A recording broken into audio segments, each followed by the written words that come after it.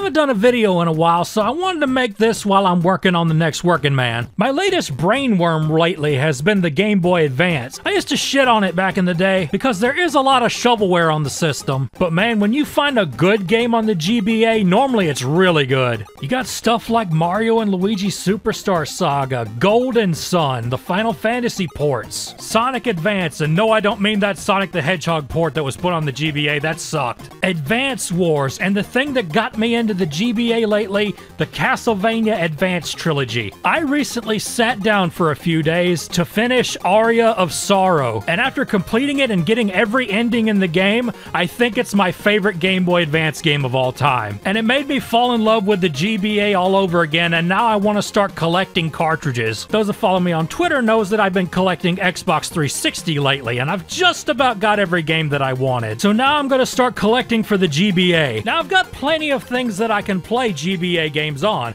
I've got 2 GBA SPs, I've got a DS Lite, but the one thing that I don't have is an original Game Boy Advance. I sold mine a long time ago, and right around the time I went GBA crazy, my birthday happened and I got some birthday money from my parents. And I said, if I'm gonna buy a Game Boy Advance, I'm gonna buy the absolute best one I could possibly buy. And I saw this one on eBay and fell in love. Look at this thing. We've got a Castlevania Aria of Sorrow shell with red buttons, and we've got an IPS LCD screen with a backlight and a rechargeable battery. And when I bought this thing, I had enough left over in my budget to buy a reproduction cartridge of Mother 3 and a little multi-cart that has all 3 Castlevania games on it.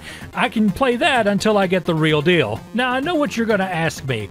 Why? Why would you buy something like this when you can easily play GBA games on an emulator? And emulators are great, but I'm telling you right now, there is one thing those emulators cannot replicate, and it's the experience. There is still something amazing and cool about playing the games on the original hardware. And yes, I know there's way better ways to play these games nowadays, but I cannot tell you how comfortable and fun it is to just lay down on my couch with a GBA in my hand and just play Pokemon Fire Red or something. Man, that experience takes me back to when I was a kid and just sitting there on my couch or laying on my couch or laying in my bed playing my GBA SP, trying to finish Metal Gear Solid Ghost Babel in the wee hours of the night. That's what it was all about, man, and stuff like that can't be replicated. I know the other question you're gonna ask. Well, Stu, if you had a DS Lite and a GBA SP, why would you get a Game Boy Advance? I mean, those have a backlit screen. I'll tell you exactly why. Ergonomics. The original Game Boy Advance was so much more comfortable to play. And I might be in the minority on this, but I don't like the clicky buttons on the SP.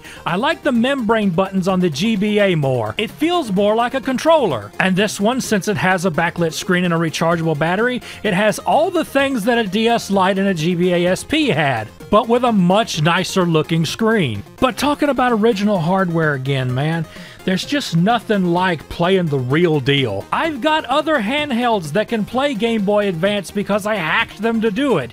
I've got a Vita. I've got a Switch. Look, here's my Switch playing Aria of Sorrow, and it looks nice, and it's a big, nice screen. But since the Switch is a lot bigger, it kind of feels unwieldy. I have always felt that the Switch isn't as comfortable to play as the smaller consoles. And yes, I have bought the bigger Joy-Cons with the bigger grips on them. That didn't help. Really, all it boils down to is I love the Game Boy. I have always loved everything about Game Boys, ever since the original gray brick. Look, here's my gray brick I got for Christmas in 1995. I was 5 years old. My big games were Tetris and Super Mario Land 2. The screen has gone bad on it, so I don't play it anymore, and I really need to get another battery cover. But one day I'll restore it. Unfortunately, I sold a lot of my original Game Boy games that I had as a kid, and that's one of the reasons I want to start a collection, because I want to get those games back, along with the stuff I missed out on, like the Castlevania Adventure and Belmont's Revenge. I want to get Oracle of Ages and Seasons because I missed out on those back in the day. And I want to start a collection of Game Boy games that had awesome soundtracks,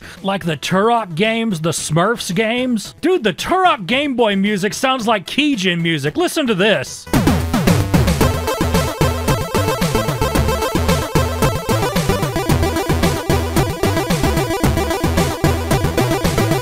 else I like about the Game Boys? You can stick them in your pocket. The Game Boy Pocket, the Color, the SP, the GBA. I used to stick them suckers in my pocket all the time. Although I actually did have a carrying case for my Game Boy Color. It was green and had Pikachu on it. I really want to get that one back again. Anyway, that's all I got for y'all today. I'm still working on a new Working Man episode. It's gonna be a really long one, so it's gonna take a while to get out. I just wanted to give y'all something to watch. I wanted to wax nostalgia about the Game Boy since I bought this new GBA, and I wanted this video to be more than, oh, check out this cool shit I bought. Anyway, that's all I got for you for now. I'm Stuart K. Riley. See y'all later.